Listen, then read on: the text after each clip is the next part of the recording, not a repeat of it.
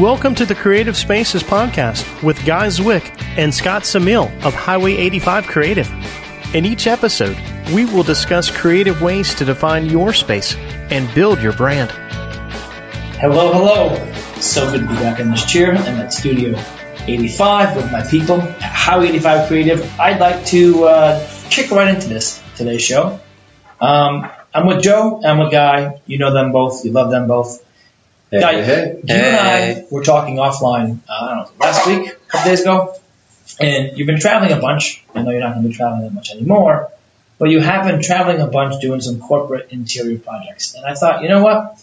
We haven't really talked about corporate interior. We talked about retail shops and showcases for, say, Howard Air and Brooklyn Bedding. But I was involved in a corporate interior project 15, 20 years ago because we had a big lobby and we had a showcase in the lobby. And we did some things that I thought were pretty cool, but it could have been way better. You know what I mean? Yeah. And so I want to tee this up and just let you run with this.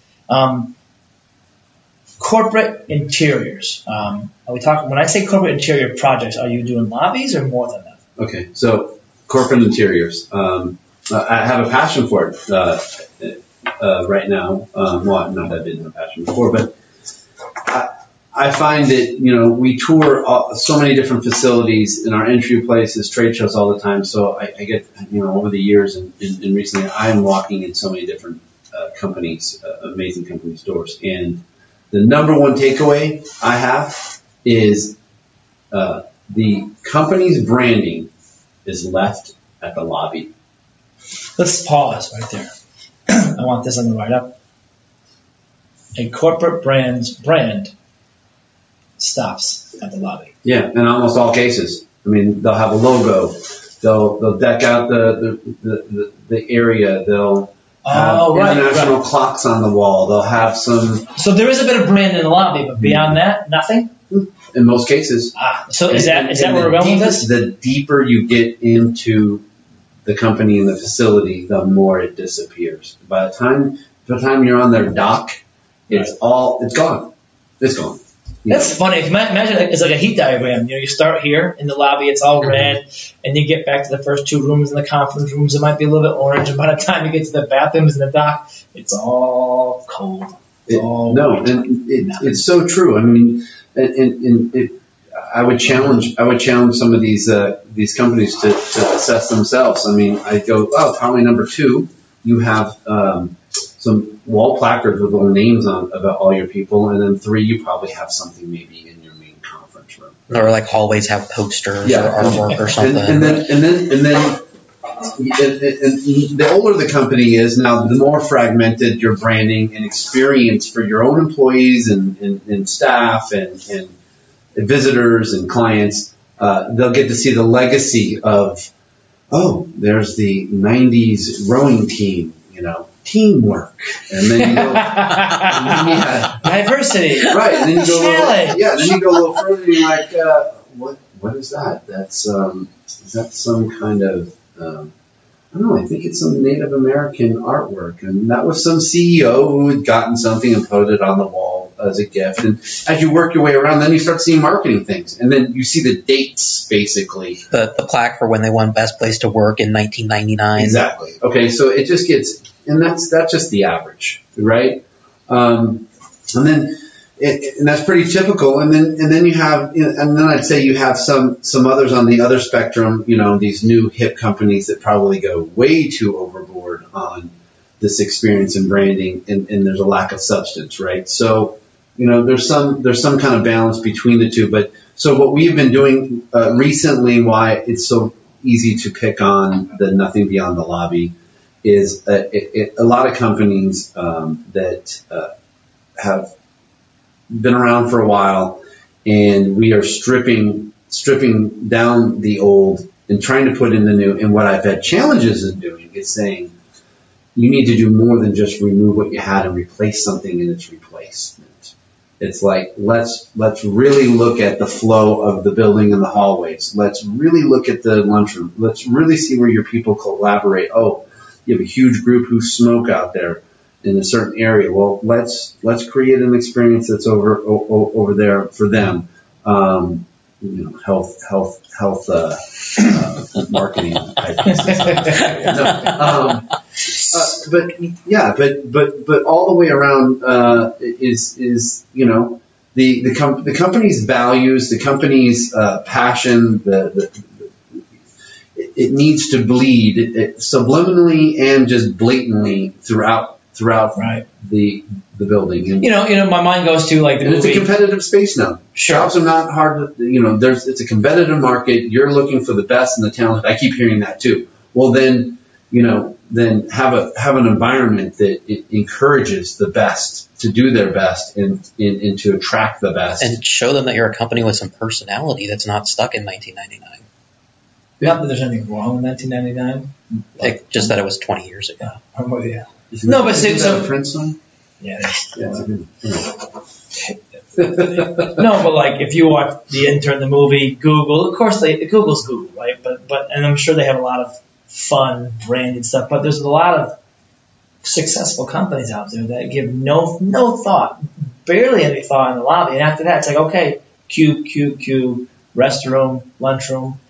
People can be doing so much more to infuse the environment with what that company is all about. Yeah. And they don't do it. So can you talk a little bit about the project you're on, or is that sort of secret stuff right now? You know who No, I we can should talk talk about about it. a little bit? They're not a client, but they're doing it so well, is Infusionsoft. Remember walking into their building? Like,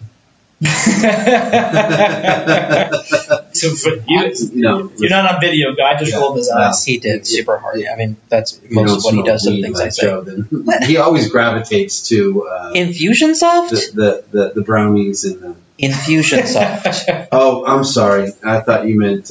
You're thinking Infusion Edibles? No, I am not talking about Infusion Edibles. I'm talking about Infusionsoft, the software company. I can now speak, known as Keep. I can speak with experience that right now I know that guy's what's getting hungry because his mind is just getting soft. Yes. But let's just jump Infusionsoft go. Yeah, so their office is just amazing. Like, you walk in and you know their brand and you know what they're about. Like, they have their whole mission like on a wall. Like, not just their mission statement, but like actually like the mission with like dates about when they're going to make it, what like else, a trip to Mars, and they have a whole room that's about like people's visions or hopes or goals or something like that. Like, you walk in there and like you put it on the wall, and like that's something that they're really passionate about, is helping their employees achieve like their goals and their dreams outside of work. And this whole room is all about that. Like, you walk around and like you can see their brand and feel their brand, and there's like just a feeling walking into this space, like just being in their building, their office where people are working is an experience. No, I think of when you say, thanks for the share. It's like, how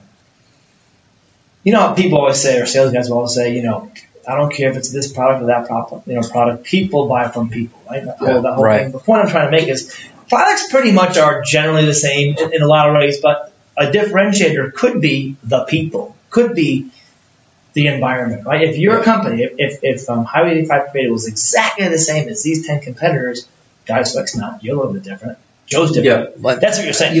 And what Joe's talking about, and not to poo-poo it, but you're talking about a $100+ million technology. Right. And technology companies are the ones that are kind of really known for cool good. place. Sure. I'd like to talk to an audience here, and I'm not going to tell who this client is, but this client, when they listen to this, I hope it's the catalyst for them to do something about what I've been nicely saying to them.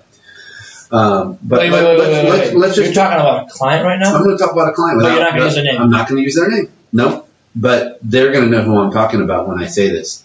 I can't tell you their exact revenues, but let's just say the revenues range somewhere between, let's just say, a $3 and $6 million company. Okay. How many employees? Roughly maybe 50? No, roughly maybe 22 staff members. All right, good. Now you got a picture of who So, nice local mid-size, small to mid-sized company, has good legs on it, been around, great product, a lot of brand recognition, been around maybe 18 years now. Great story. Passionate owner. She's amazing. You walk into their space. It is a she. You walk into their lobby. Okay, you come up to the building. Very beautiful building. Nice, beautiful logo. They have a beautiful logo. You walk in, there's a reception desk, and there is a giant conference room. Okay, dead black, dark. Well, I can't say what's all in it because it might give this person away. It has some stuff in it, but it is scattered. It looks like a mess. It looks like a partial storage room of some cool stuff. But what's going on? Does something happen here? Does something not happen in here? There's a little couch to your right. And so you spend your time while you wait to go into their real conference room looking at this dead, black, dark, roughly 20 by 20 space that is unfinished, and it is the first thing you see when you walk in. It's what you stare at when you wait, and when you're meeting with them, it's what you look at, as you were looking at our window. It's what you look at the whole time. So I've said many times, why aren't we doing something with this space? Why is this like a junk room? Why do we have this in there? And what's their answer? Yeah, we really should do something with that space. Yeah, I don't know. We've had talked about it. That space has been that way for the last 4 or 5 years. But I can just tell you that there are so many things that they could do with that space to A, make it more functional and useful, inspire people, and it looks like, let me just say this because she probably does need to hear this. It looks like there's a skeleton crew working, and it's a half-dead company. It's the only place the lights are dead, and that's a big space. It's like leaving those lights over there all off and having it more scattered than our area looks over here because they're working over there. And that being the first thing you see. So this is someone who didn't even get the lobby right, is what I'd like to say. But the company itself is good. But if you came there, right? My first impression, if I'm buying from them, is I got to see a lot more. My first impression isn't like I'm excited to be here. Like this is awesome. I now I have to be sold even more. I need to see more. Can I see this? Can I see your warehouse? Is it you guys? I literally think it looks like they're half out of business. This is they're not. And they're not. No, my point is, and you can say, well, listen, our business is online, and then Joe, I'll give you the context just a second. What I think of is, it is a first impression thing. When you walk into a house that you're going to buy or rent, what's the curb appeal when you walk in? When you first walk in, make the main thing strong. Because if they're not, you're like, what else do I have to worry about? Someone comes to you and wants to interview for a job, and they're late, and they're looking a little bit sloppy. They're thinking, well, is that indicative of who you are as a worker? So don't shoot yourself in the foot, right? You don't have to spend tons of money, but just have a little thought. So when we talk, before I jump into the next thing, Joe, you wanted to say something? Yeah, kind of the opposite of the example that you just gave of like when an employee showing up for an interview, how do they look? Do they look like they're a mess? Think about what that employee is seeing when they're walking into this space, or potential employee. Like, I've never been to this space, I don't know, but like, I just think about me like walking in as a professional for a job interview in like a nice shirt, wearing a tie, like coming for a job interview, showing off my best. I walk in and the first thing I see is like a junky space, and like you said, few people working in it. It looks like this company is disorganized and going out of business maybe, or struggling. Like, do I really want to work there? Like, am I going to have a job in 6 months, or is this company actually going to take care of me because they look pretty disorganized? Like, are they going to be able to get my paycheck right? Like, is this really a place that I want to work? And the last thing I can just add value to taking on that is also what I'm saying is care about every inch of the building and the experience. Right. No, I think it's keep going. Simple stuff. People judge based on whether you have a clean bathroom or not. Hey, I'm not gonna. People who might be listening. Again, God goes out of his way not to plug himself or his company, but as an outsider coming in, you guys were in a studio that's branded. You've done some things to your warehouse, to your production room that just gives you guys some personality. And I think back to my days working in the corporate world, where it's row after row of these little. Just pop up, what do you call those little, not full-on offices, like these little metal cubicles. Duh, I just had a blank moment. But it's Cube Central, and there's no personality. Yeah. There's nothing that, and it makes a difference. And so some of the projects you've been working on is people acknowledging that, hey, we should put some thought into this. Yes. Yeah.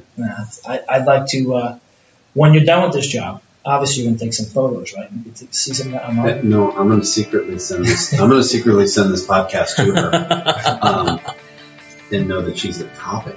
Here's a link, and here's a picture. Yeah. All right. Okay. Have Thank a you. great weekend, everybody. Peace out. Thank you for listening to Creative Spaces Podcast.